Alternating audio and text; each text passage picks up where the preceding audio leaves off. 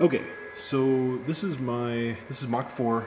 This is just to kind of show what's going on with this MX4660. So you see there's green lights, no flashing reds or anything on there. This is the new one. The old one, all four axes were flashing. I don't have this powered on because I don't need it right now. That's whatever. And then here's my Ethernet smooth stepper. See the lights are on, whatever. Power supplies. Okay. Here's my e-stop. It's just normally open. So e-stop cleared. It's up, right? So if I hit the button, then it'll say e-stop condition. If I undo it, it'll say e-stop cleared. So hit it, condition,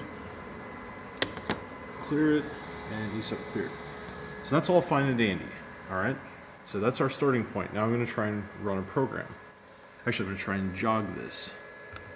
So I'm going to go to jogging, and I'm going to jog my Z negative.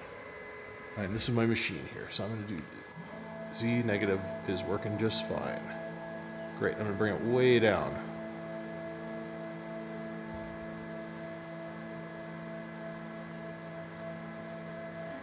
There. Okay, now I'm going to zero it. Zero.